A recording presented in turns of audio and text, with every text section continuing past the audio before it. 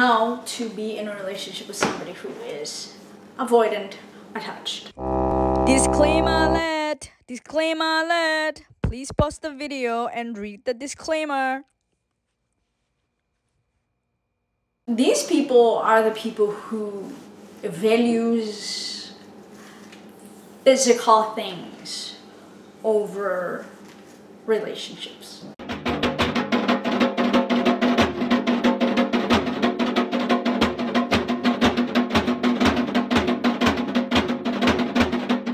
So the parents of the avoidant child is the parent that dismisses the child. The child learns quickly that there is no point having needs and desires because they are not allowed. These are the parents, the kids who are told you're in a private school, you play whatever sport you want, you live this.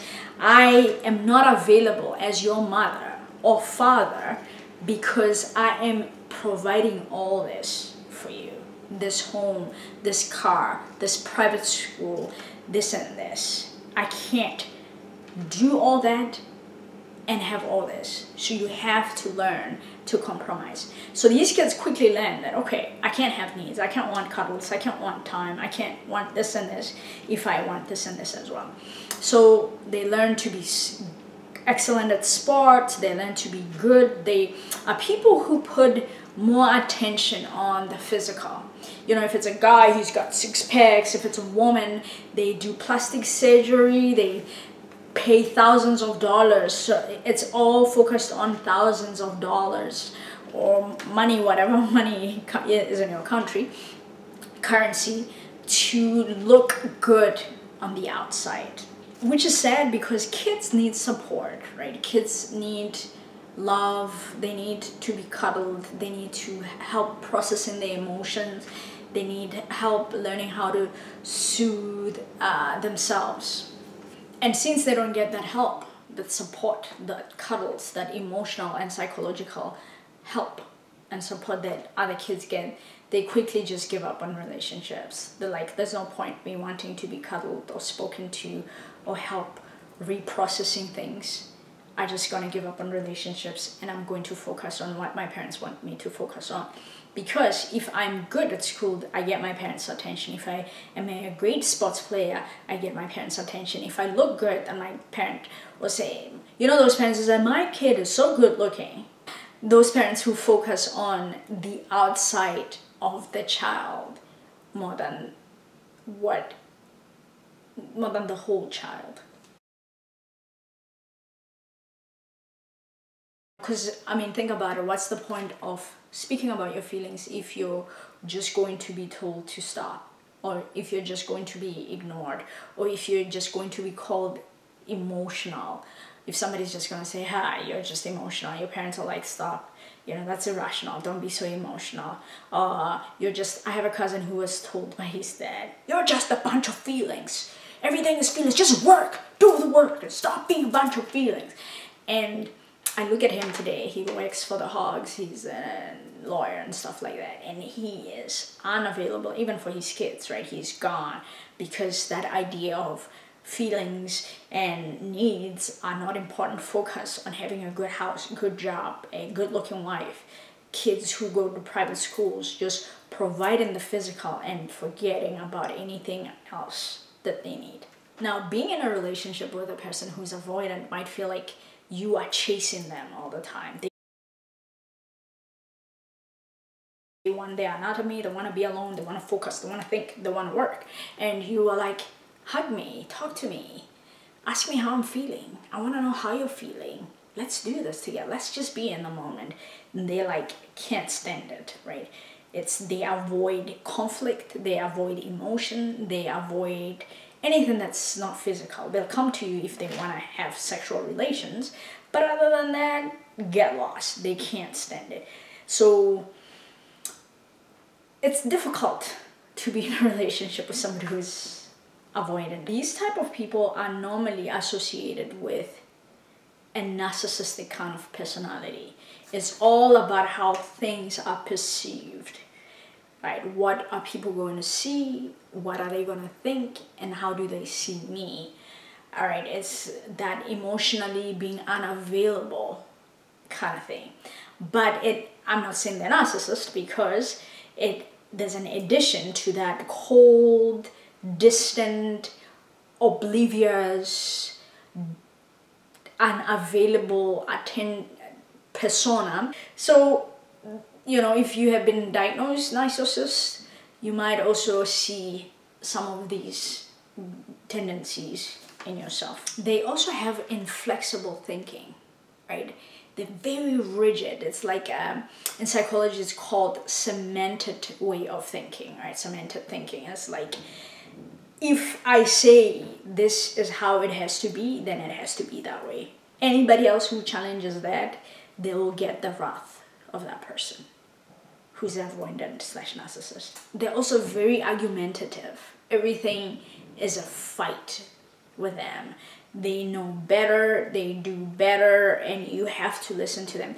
They will, if you look at my video of a healthy relationships, I told you about a guy who exhausted his wife into not getting a vaccine, right? They will exhaust you that way. You might say, hey, listen, I don't want to play golf today.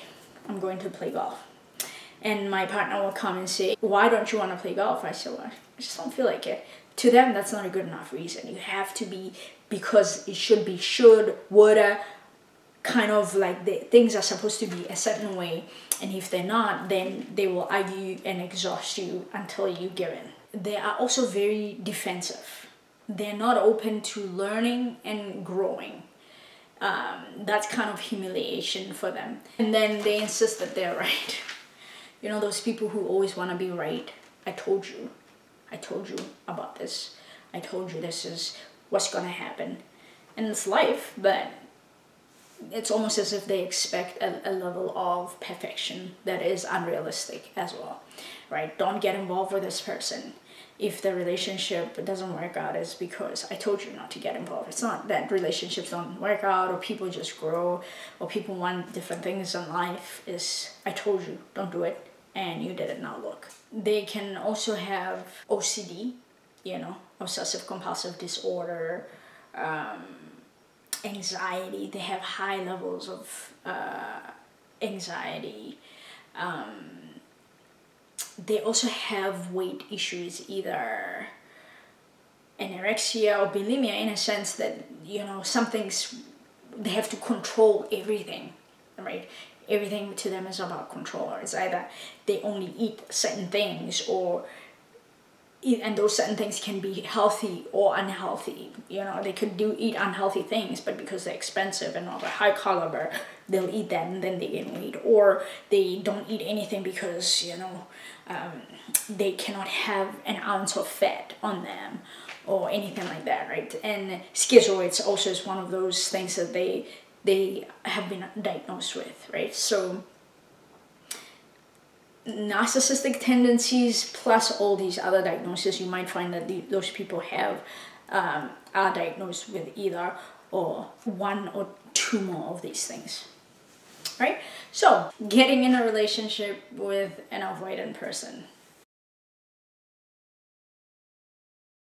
Modeling healthy way of being, making sure that you're not dragged into that, and having set boundaries on actually calling them out and saying, hey, listen, I said no. I said I'm going to get a vaccine, and now you are exhausting me into not getting it, right?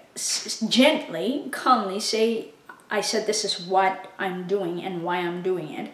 I don't want to go play golf. I am going to play golf, but I don't want to play golf if my partner says why. I say, I don't want to, because I've had times where I don't feel like it, and it's okay, right? And if they try to exhaust, why? Do you need this? Let's talk about this. Why do you think you don't need to have? No, because sometimes people just don't feel like doing things, right? So being a set healthy boundaries and then calling them out is how you can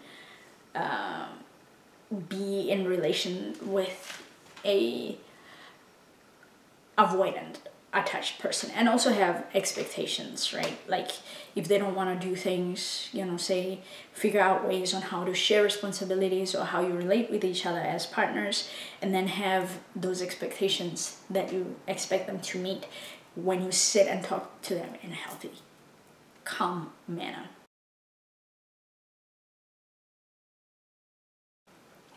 If you are an anxiously avoidant person, I'm gonna go back to my basic. This video right here talks about mindfulness. I would say practice mindfulness.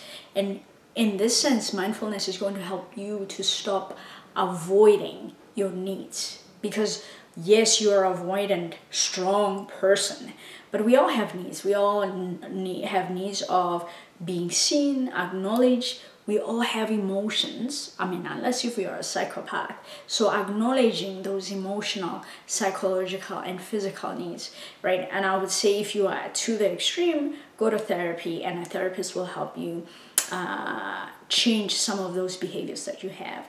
Otherwise, I would say what shows This Is Us is one of the TV shows that I know many, probably 4 or 5 therapists who says it's a great way or TV show that models healthy relationships, right?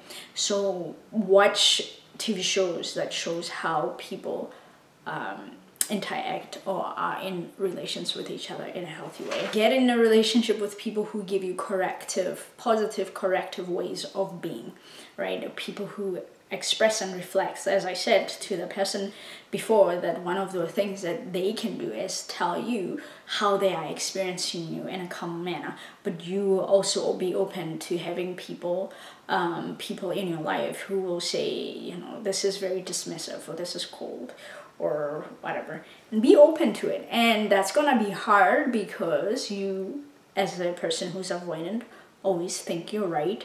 You are also very defensive, and it's understandable. Compassion to yourself and to everybody else. That's it for this video. Thank you for watching.